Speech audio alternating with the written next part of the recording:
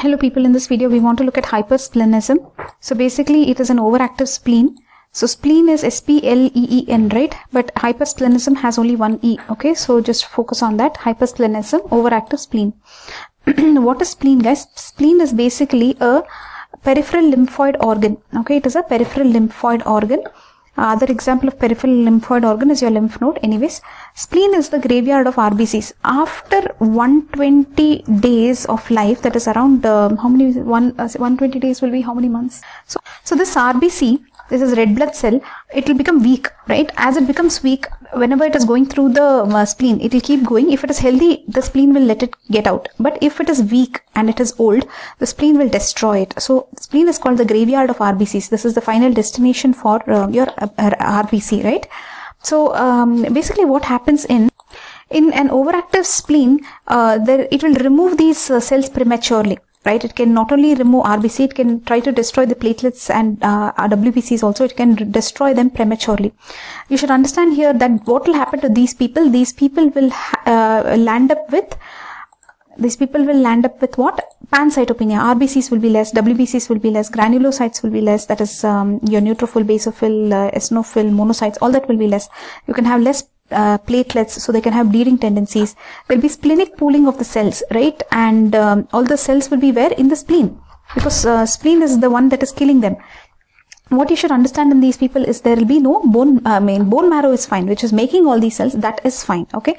So the pancytopenia, that is the less cells, is caused because of the spleen and not because of the bone marrow. Okay, so the production is fine, the destruction is more, right? Now, why does this happen? This hypersplenism happens because there is altered splenic blood flow.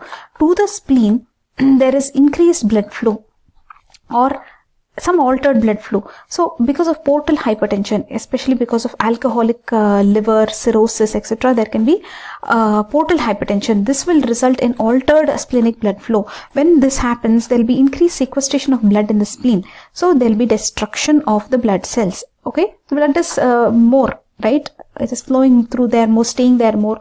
So spleen is just destroying everything. There could also be splenomegaly in these people. The spleen could be big. One more thing that you may notice in this is maybe the blood cells are getting attacked by some antibodies and hence they are very weak. Okay, that is something that you have to look at, and hence the spleen is removing them possibly. So you'll have to rule out infection in these people. So you have understood what hypersplenism is. So in these people you have to do a CBC. You have to check DLC, differential glucose count. So blood check basically you will do, and also you'll check if they have any infection, right, which is causing these antibodies, right? And then what you'll do for that, you will have to treat the cause, and if required, they may do a splenectomy. Okay, that is removing of the spleen. So this is what you have looked at in hypersplenism. There is also some other terminology called as hyposplenism. You can see that in sickle cell disease. Okay. Anyways, in this video we are looking at what?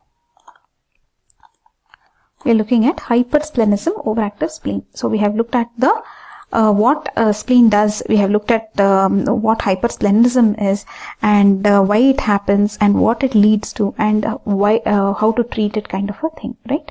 So you have learned hypersplenism. Yay!